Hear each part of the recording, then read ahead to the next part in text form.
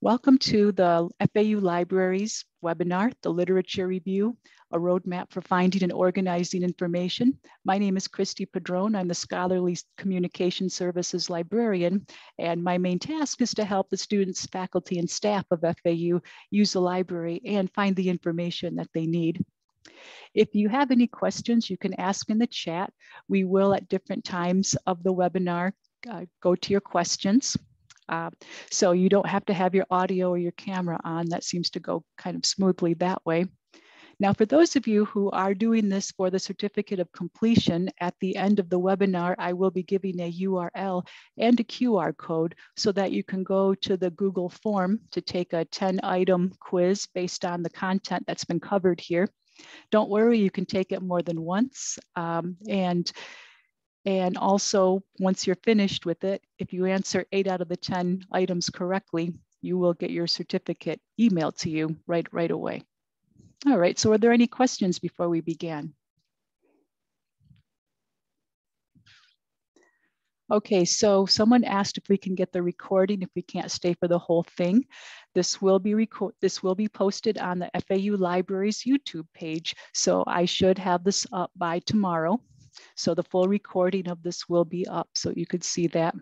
And then the URL, yes, I'll put the URL to the quiz up once we get to that part of the webinar. So, all right, so with that, I will get started. Okay, so today's objective will be to define the literature within broader disciplines. I see that we have a nice array of majors and disciplines here, ranging from business, studio art, to chemistry, so welcome everyone. I think that the content today will be able to address the literature review for your particular area. We will also describe the purpose of literature reviews.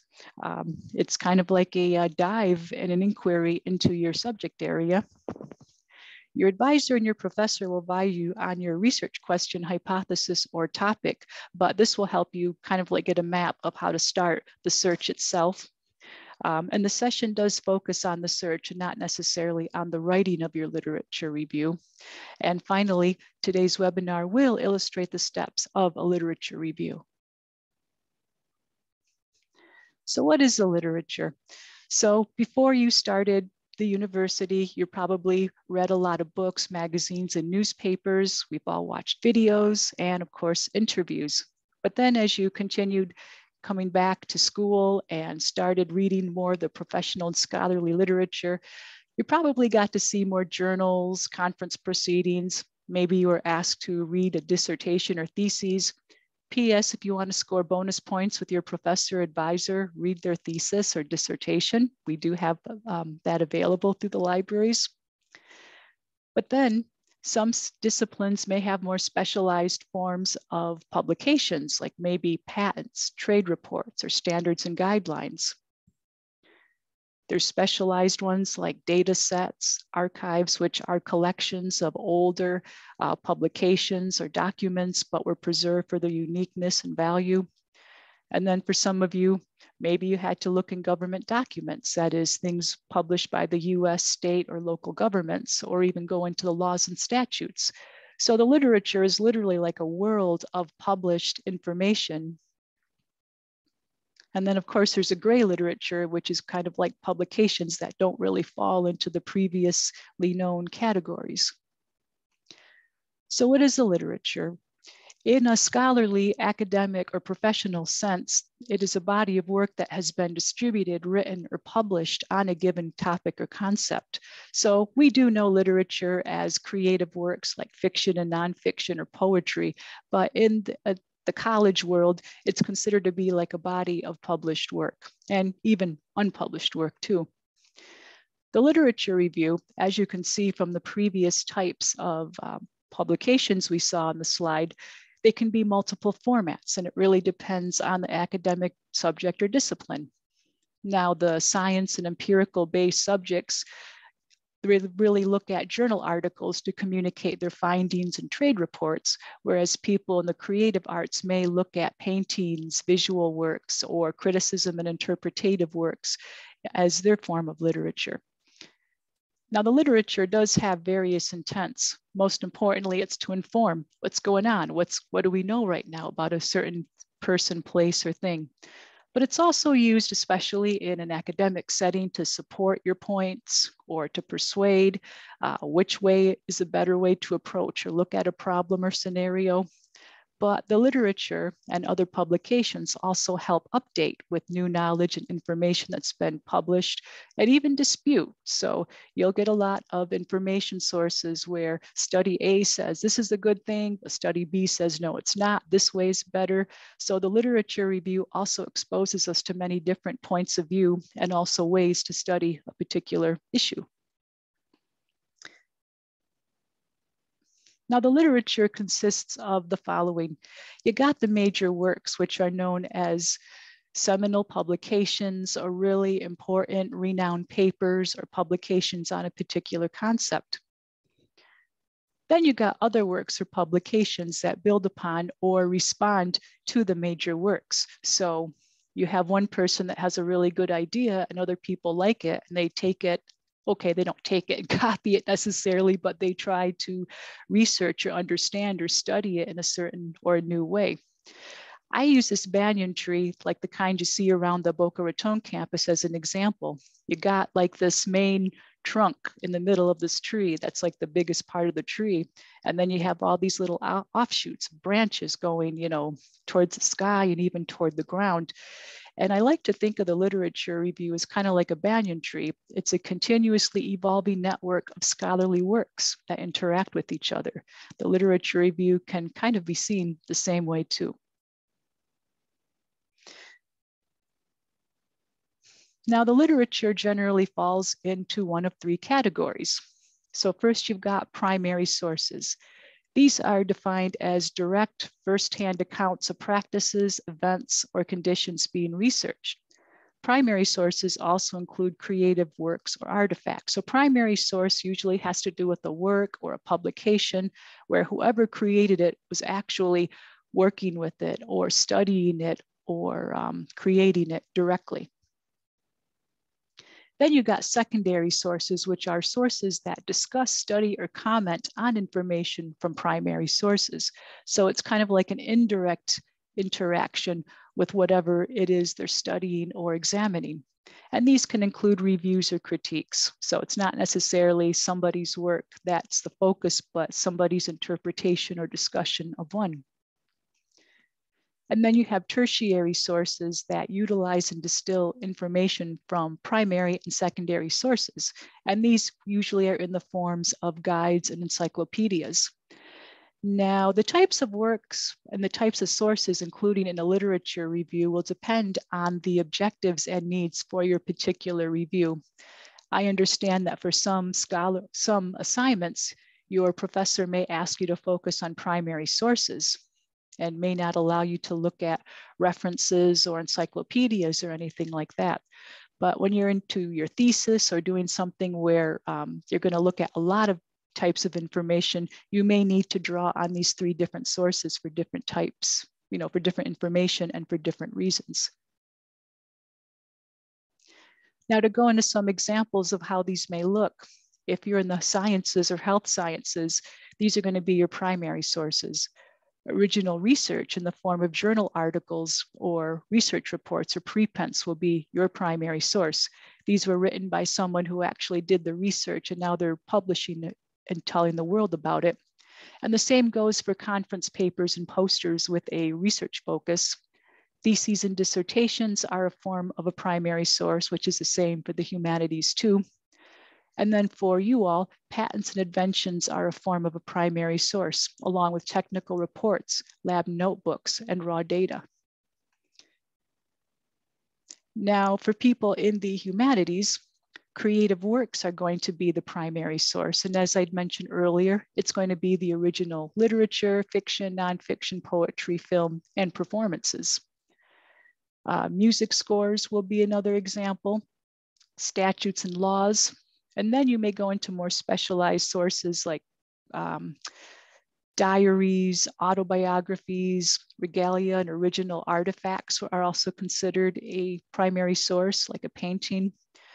Magazine and newspaper articles are considered primary sources because they're written by somebody who's writing about something. And I'll go into a moment about the difference between criticism and interpretation in a moment. Sacred texts are also considered a primary source. I worked with somebody that did a lot of work with that, and she was talking to me about that. And then official documents like birth certificates or titles or deeds may be considered a primary source, along with oral history, field notes, and raw data. Now, for the business person, or people, should I say, and those of you who may be in the social science, I find that those disciplines tend to use a combination from those broad disciplines. So I know a social worker who did a lot of work with interviews, but she also took a look at a lot of primary research done in social work and with her particular population of people she worked with. So that's an example of where they used both humanities primary sources and the sciences. Now we go into the secondary sources. Literature reviews are considered a type of secondary source. So you're not really doing the research per se, like the hard science, like empirical research or qualitative research or anything like that. You're just taking the research of other people and making it into a new document. A data analysis may be considered a secondary source, along with a systematic review or a meta-analysis. Articles in trade journals or articles that aren't so much based on research or they summarize research are considered a secondary source. So are opinion pieces, commentaries, and letters to the editor. And textbooks and books tend to be considered secondary sources in the sciences. They usually communicate their research through the literature, like journal articles, and not so much books.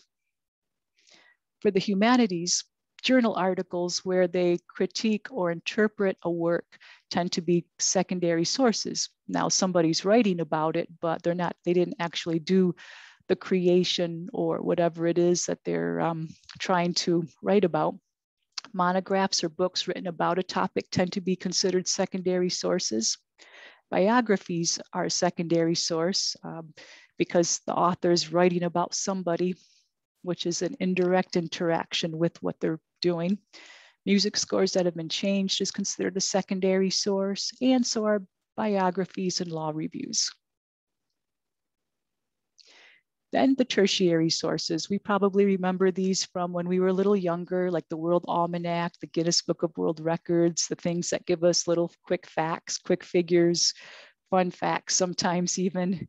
And these would be the form of handbooks like the DSM, the acronym slips my mind, but the mental health field uses that a lot. Standards are considered a tertiary source. Almanacs, encyclopedias, and manuals. So these are, like I said, the books of facts and little pieces of information that we may need to know and cite occasionally.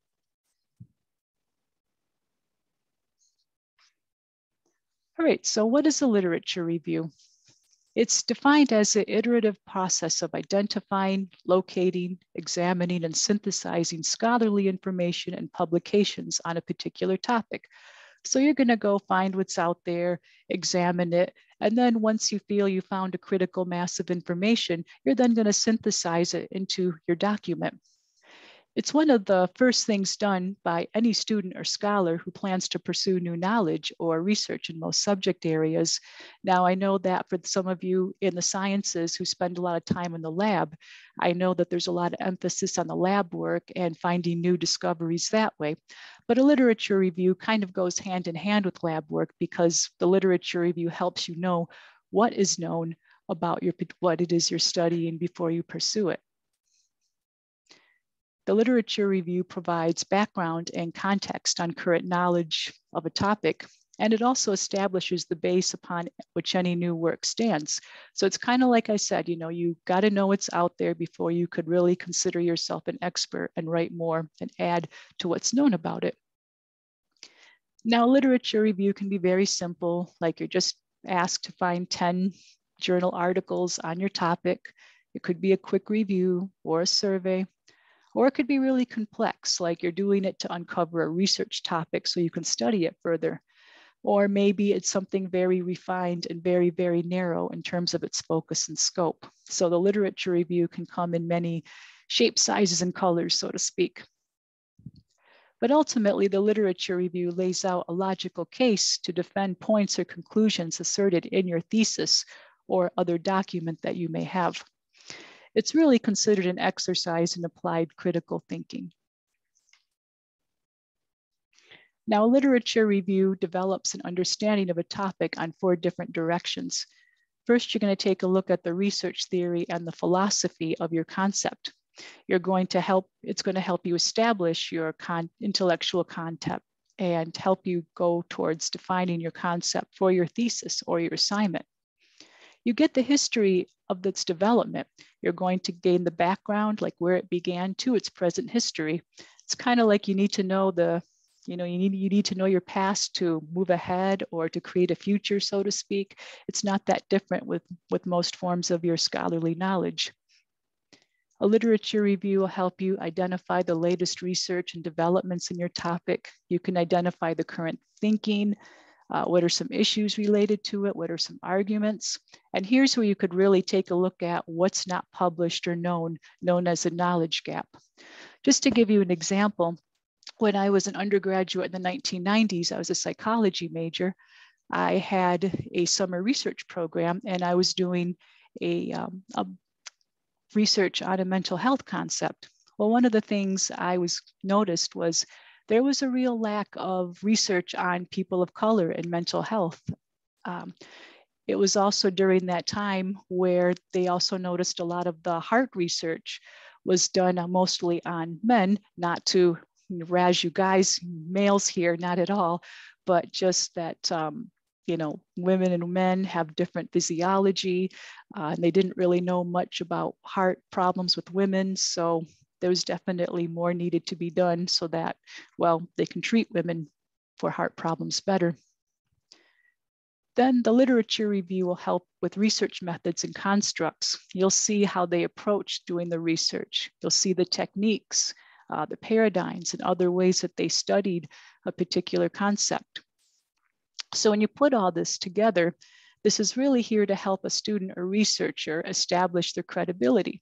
So the literature review is your way of saying, this is what I know about my concept so far. This is what we know. And this also helps you establish your research as being meaningful.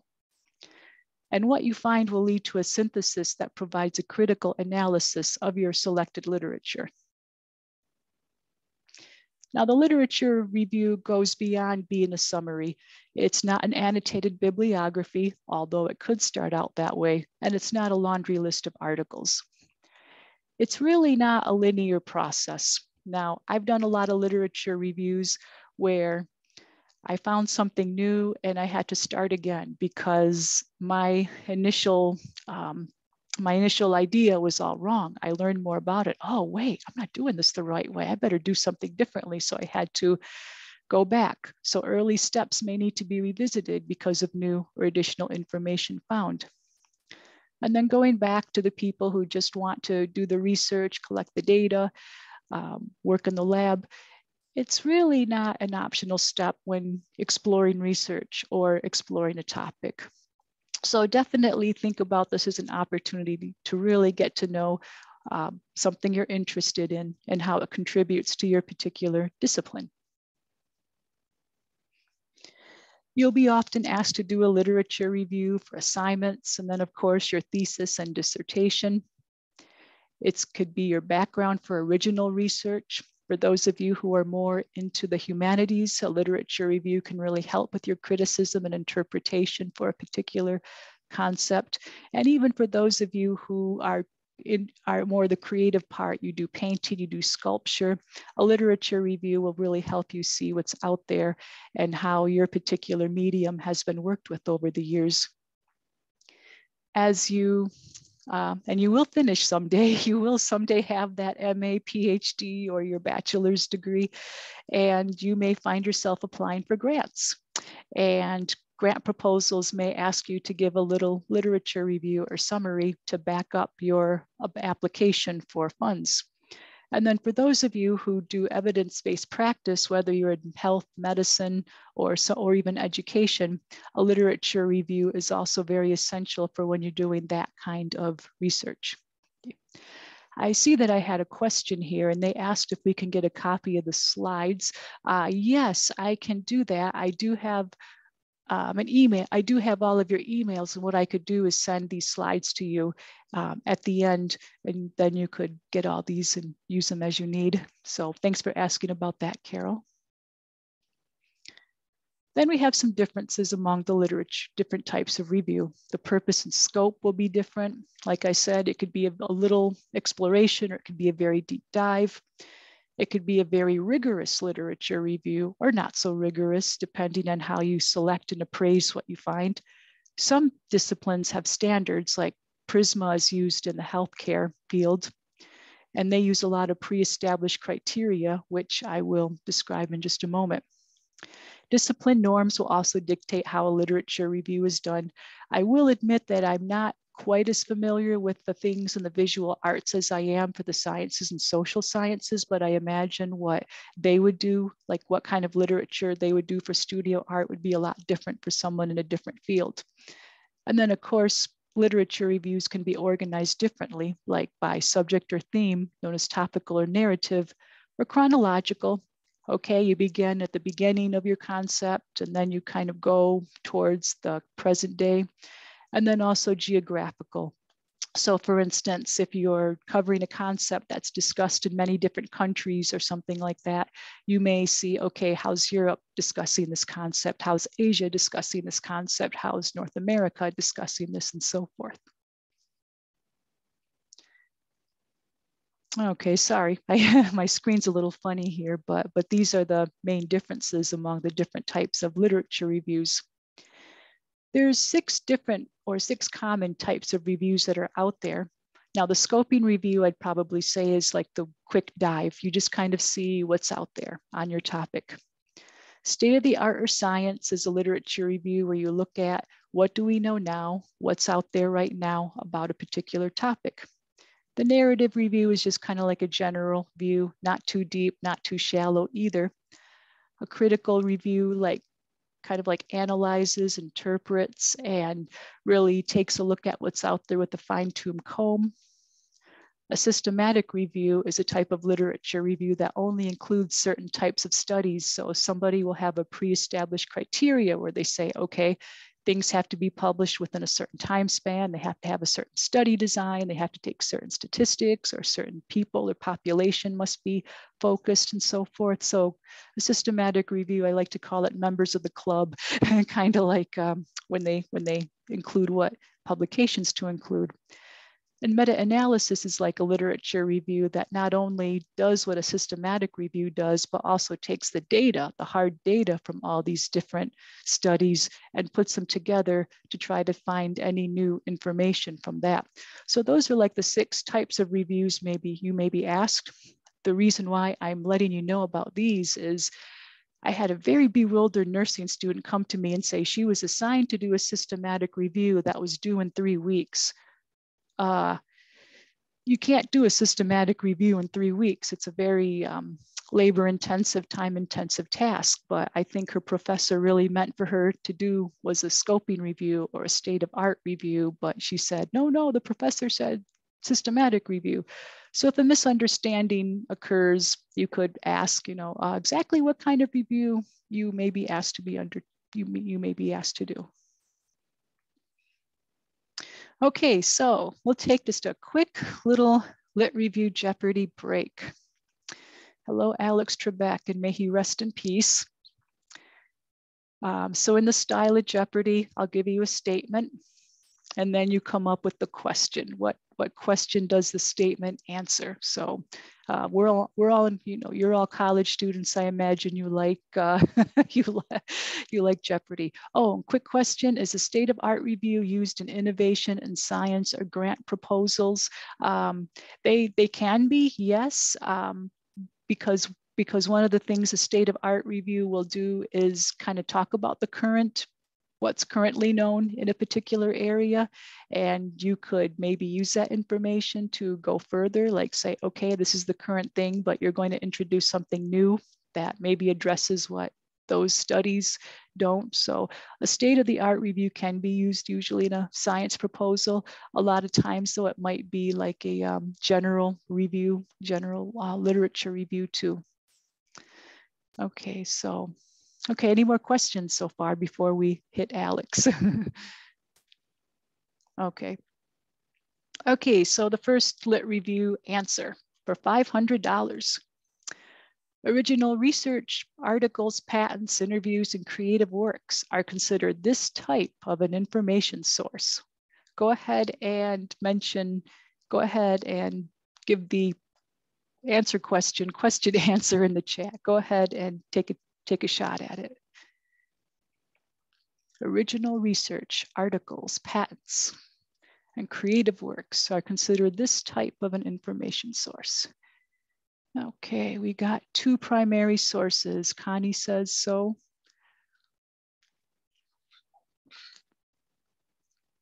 Okay, another one, Julianne says primary source and primary. Okay, and what are primary sources, Alex? If you'd like, you can write down that you earned 500 imaginary Jeopardy dollars for this question. Now for the second one. For $400, disciplinary norms, purpose, and rigor are some blank between types of literature reviews. So disciplinary norms, purpose, and rigor are some fill in the blank between types of lit reviews.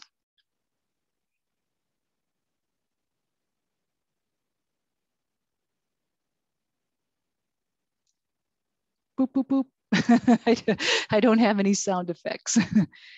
All right, the answer. What are differences? So literature reviews are different by their disciplinary norms, purpose, and rigor. Okay, so some of you may have racked up 900 imaginary Jeopardy dollars. We'll see. So next we'll go into the 7 steps of starting a literature review. And as I mentioned, the focus of this webinar will be the steps. You can ask your advisor for the concept, like to help you define your concept, or you can go to like maybe the writing center to help with the writing if you need be, but I'm just going to focus on the 7 steps. And the first one would be to explore, select, and focus on a topic. This is going to be the beginning of your question formation, research question, or hypothesis. If you don't know where to begin with that, just read some articles or publications on your concept and take a look at recommendations for further research or work in their conclusions. You can use this little exploration to help formulate your goal or objective for your review or to solidify it. And then for those of you who may be asked to do an actual systematic review or meta-analysis, here's where you determine your pre-established criteria, or you identify what types of sources you're going to include in your review. So first you explore, select, and focus a topic. Second is where you prepare your search. Here's where you identify information sources for your topic and field. Of course, you can come to us, the FAU Library. Maybe some organizations do a lot of research or work with your particular concept. I knew a photographer that looked at the Getty because they needed to take a look at images a lot. And the Getty has a very big collection of images that we didn't really have. And that's an example of a special collection. But also consider other fields that also study your topic. Like for instance, one of the things that I find is that a lot of what's studied in social work and psychology overlap. Sometimes people in education may touch on some concepts in social work or psychology and so forth. So even if you're in your field, think about other fields that might also be studying your concept. Familiarize yourself with your organization's library and information services. We have interlibrary loan or document delivery that helps us get materials that you need that we borrow from other libraries for you. So definitely get to know the library, especially if you're going to be going into a doctoral dissertation or something like that. Another part of preparing your search is right before you hit the information search, whether it's through Google or a library database, think about the keywords and the search strategy you're going to use. Think about the words you're going to use in your search, the terminology. You could use synonyms in your keyword search too. So like for instance, I'm thinking like cat, cat is known as a feline, but then you got the species name for a cat, but then it depends on what kind of taxonomy you're using. So think about the types of words that you're going to use in your search and then how you're going to combine them. And read reviews of your topic if they're made available for you too. It's not cheating. It's okay to read the other people's work and see how they did things too. The third step is when you start your search. And this is something I advise. I know that we're busy, we got a lot of things going on at once, but one of the things I found pretty consistently is it's always beneficial to keep track of your search strategies and results. And that way you're not backtracking or doing searches again, and you get to save your time doing that too. Skim, scan, read, or annotate what you find. Whenever I do my literature reviews, I've got a highlighter or a pen on hand so I could write notes I have in the margins so I don't forget them. When you search, you could also take a look at chain or citation searching to find additional documents. What this means is you take an article or even a book and you take a look at their references, especially if the references cover a concept you're really interested in and want to study further. This is known as pearl growing or pearl mining, citation analysis, or reference searching. So this is kind of like a very deep dive when you do the literature review. So that's known as chain or citation searching. Then kind of like what this lady is doing in the book stacks is known as manual or hand searching. Here's where you visit the stacks of your library and take a look at what's there. You may also go to your journal's online version and browse, flip, or skim through the publications on your concept too, because sometimes people will find some things that their search did not initially come up with. And here's something else I could advise too, search alerts. You can create a search alert by creating a personal account in a library database.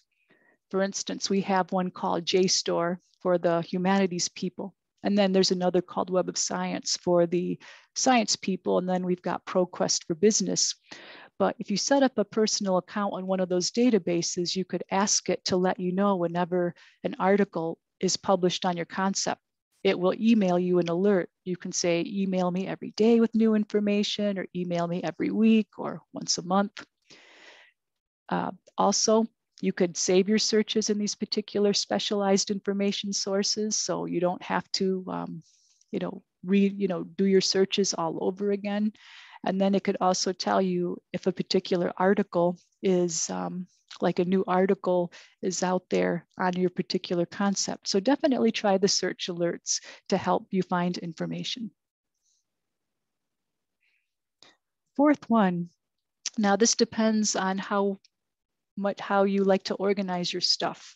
The fourth step is to organize your documents, data, and information.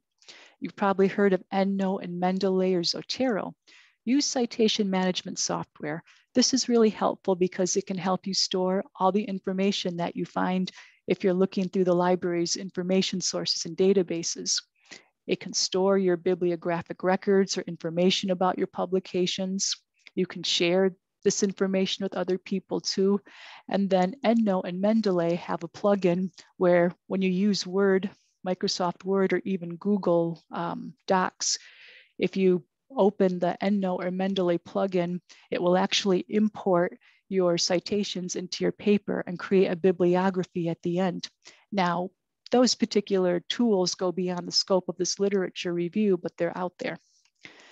Another part of organizing your documents and information is to identify file saving or sharing options. Like, are you going to store your work in a Google Drive or Dropbox? Do you want it to be cloud-based? Are you going to store it on your PC or your laptop? Here's where you think about what you really, really need in terms of how to get to your information, if you need to share it, and so forth. So definitely find a way that you want to save your work and save your information.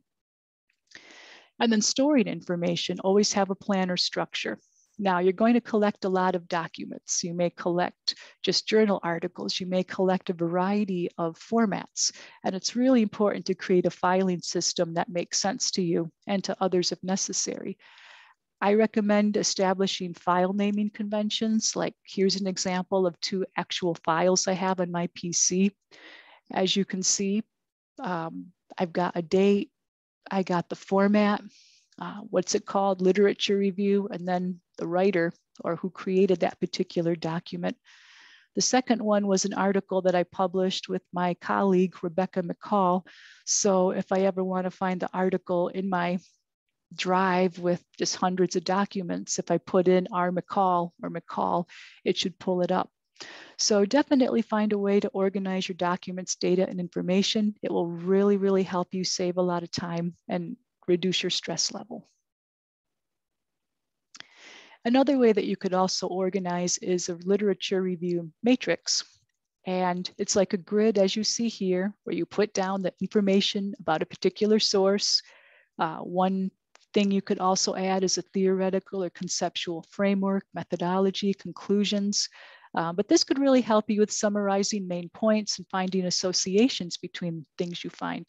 And then, of course, you can change the category depending on your particular needs or the norms of your discipline. The 5th step is to survey and review what's found. So here you'll identify some themes and concepts and highlight important papers. You'll also determine what's important or even what's out of scope or disputed. You'll take a look at the research, premise, design, and the methodology utilized in your various studies. And then, of course, it's important to review the described limitations of the study or recommendations for further research. Then you'll analyze and critique the literature. You can see where there are gaps, disagreements, and even anomalies. And then you can look at the relationships between the sources, like that little mental image of the banyan tree I had, and you could use backwards and forwards reference searching to do that, or the chain mining, as I'd mentioned earlier. And then you could also think about how the various pieces can be integrated into a whole work. You can consider what literature is most relevant and appropriate to include in your review. So you'll find like over 100 articles, say, but you may only cite 40 of them or 50 of them, if that. But don't forget that the literature review is an iterative process. You may need to redo or revisit some parts of your search, find new or additional information, or even update your research question based on what you find. So if you ever have to do that, please don't get mad at yourself. Just say, well, I found new information. I had to make a little adjustment. The 7th and final step will be to provide a synthesis and overview of the literature, and this could be organized by themes or chronologically.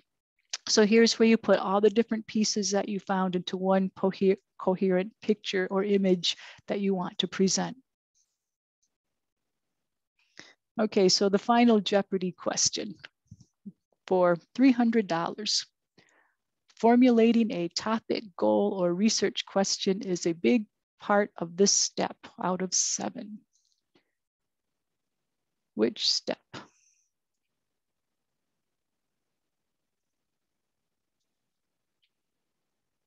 Okay, that would be the very first step. Yep, just as F. Carr had said, it is going to be starting a literature review. What is starting a literature review?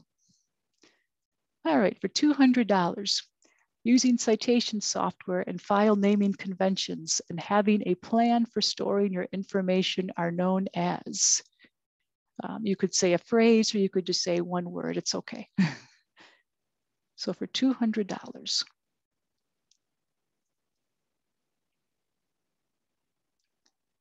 What is organizing, whether it's your files, information, or literature? So, okay, yep, or using EndNote.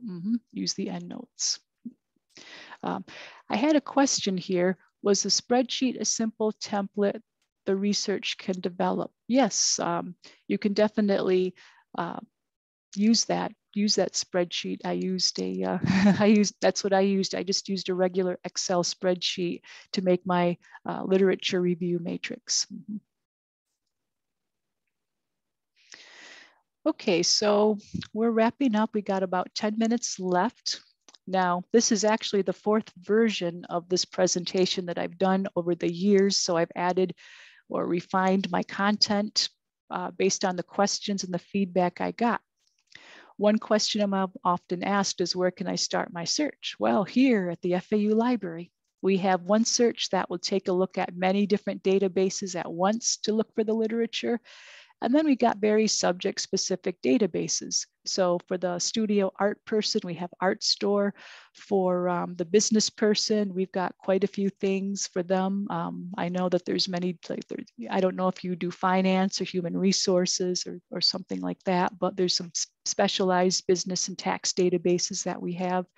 Web of Science is a big one for the scientists in the group. So we do have some databases that focus on just a particular discipline or even a specialty within it. We do have ProQuest theses and dissertations available through the FAU library, so you can take a look at other dissertations for samples. And like I said, it always makes your professor happy if you read his or her dissertation and ask them questions about it. The library also has research guides, which are like pathfinders. The librarian basically curates some subject and topic specific information sources to give you a start to find your information. We do have a research guide in chemistry. We have quite a few in business and other subject areas and disciplines that you may be in. Google Scholar's not terrible either. I mean, it does actually collect a lot of information from organizations and other academic institutions. Google Scholar also has like a patent module too, and a lot of open access publications that don't necessarily need a subscription to read. And then the gray literature, which could be blogs or reports from an organization and things like that. And it also really, it would be up to you to try to find some other sources of specialized information for your subject or format. So for the chemist, I don't know what kind of chemistry you practice, but patents might be something you're interested in. Special collections, that is, they're basically libraries devoted to a particular type of material or subject or period of time and things like that. So you may want to find out like what specialized information sources may be out there for your particular format. And then finally, I always get this question, and it doesn't hurt my feelings. I totally understand. And that's, when can I stop? When can you stop your lit review? I don't really have a square answer in terms of number of hours or how many publications you find, but I just have people consider the following. Think about whether or not your searches were done using standard information sources for your subject. Like, for instance, PsycInfo is the go-to information source for professional publications in psychology, and SciFinder would be the one for chemistry. So what kind of searches did you do looking in those sources? And then, of course, you can look in general library sources too. You could also consider the amount of time spent on your search and the strategy used. If you really think and feel that you used all the different permutations of words and searches, you can consider that. The amount and quality of articles and evidence may be something too. And then the repetition of results with various searches is another one. I've done some literature reviews, and I'd use different kinds of words and keywords and come up with the same articles each and every time. And when that happened, I thought, oh, I think I found what I can find. And then when you're able to identify the seminal works and the more influential authors on a topic is a good way to consider when you could stop. And then, of course, feedback to your search from your advisor and colleagues could be another one. Now, someone asked a question, is the limit of going back on lit reviews still 10 years? That really depends. I do know that the health sciences really likes to limit their literature review by years because they want the most current information. But then again, you got subjects like physics and the physical sciences where they will regularly quote books and articles and documents from like the 1940s, 50s, or 60s because they were so well, I guess something was expressed and written about so elegantly that nobody could really found a way to do it quite as better. So I think how far back your literature review really has to do with your discipline, what your advisor suggests, and then how much you feel like you need to have the background. You know, how far back do you really need to go to feel like you have a comprehensive or complete understanding of your concept. So I'd say in terms of time limit, definitely ask your advisor and then follow their lead. Mm-hmm. So yeah, but biographies or historical reviews, yeah, 10 years, yeah, well, and plus history and those things, yeah, they tend to stay fresh longer, so to speak, too. So that's another thing. So those are the things that you can consider about whether to conclude your literature review. Now, we do have books in the FAU libraries available on how to do the literature review in different subject areas. You can take a look at our catalog and check out those books. So if you need help or more information, you can contact or visit your campus library. You can go to the library service desk in person. So whether you're at the Jupiter or Jupiter campus, you can go there. And then ask a librarian's a service where you can chat, text, or email your question. And if you feel like you need more help, you can request a research consultation from a librarian. So you could meet with a subject specialist in your area and they can go over the library information sources available for you.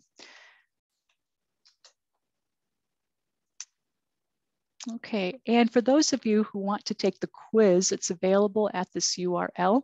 You'll get your certificate for answering 8 out of the 10 questions correctly, and the results will be sent within a few minutes. I just entered the URL into the chat, so you could get that. If you have a mobile device that can read QR codes, you could also take a picture of this box and it will take you directly to it. Don't worry, the quiz is not hard. I take a look at the results. It's never had a very bad failure rate. One person admitted to me, well, they came to me because they had a hard time getting their certificate, but I noticed they took it about 8 times. And they told me they didn't even watch the webinar. So that's why they did so badly. But usually the scores are in the 80s and up. So please don't worry. The URL is in the, oh, sorry about that. I thought I put that to everyone. It was, sorry about that. I just entered the bit.ly link in the chat so you could get to it. Okay, so I got just a couple minutes left. And as I said, the URL is in the chat if you need it.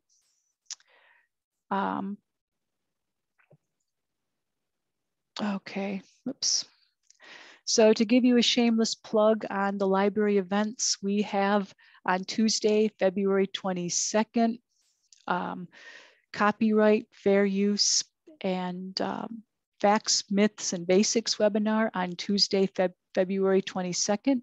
So if you want to learn more about copyright, what does it mean? What are your rights? And what is fair use? You can come to this webinar on the 22nd at 12 o'clock p.m. and then 4 o'clock p.m. It's the same thing, just offered twice. And we're going to present on February 23 a documentary and discussion on copyright criminals. This is a documentary about hip hop music in the mid-late 80s, and it interviews some of the hip hop artists at the time and talking about the fair use of other people's music and what it means. So definitely come to these events if you'd like to learn more about copyright and watch a documentary on hip hop and the legal aspects and creative aspects of it. I'm just going to go blip back to the Okay, the quiz for those of you who want that. So sorry about that. I have two different screens here, and sometimes I'm paying too much attention to one as opposed to the other. All right, so this wraps up the literature review workshop. If you have any questions, you could ask in the chat. But otherwise, if you'd like to take the quiz, this is the URL and also the QR code that you could get to it. And I do apologize for overlooking that information. But if you have any questions, you can contact me. My name is Christy Padron. I am the Scholarly Communications Librarian based at the Boca Raton campus. I can answer your questions by chat, text, or email and meet with you virtually too. I put my email in the chat if you would like to reach me. Also, if you're interested, I will send these slides out to everyone at the end of the webinar, and then you all will have a copy of that. So I don't see any questions here in the chat, but I would like to thank you for coming to the webinar and workshop today. Thank you, Isabel and Mohammed. And thank you all for being here today. And if you have any questions or comments or concerns, just let me know. All right, well, thank you very much and enjoy the rest of your day. Thank you.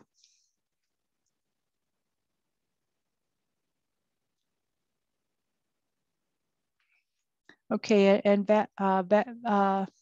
Valeria, yes, when you take the quiz, it will be self-grading and it will give you your score very shortly after you take it. So you will get that. And then if you answered 8 out of the 10 correctly, it will send you the certificate of completion. You can take the quiz more than once too. So if you just so happen to not get the 8 out of 10, below that, you can take it again without penalty.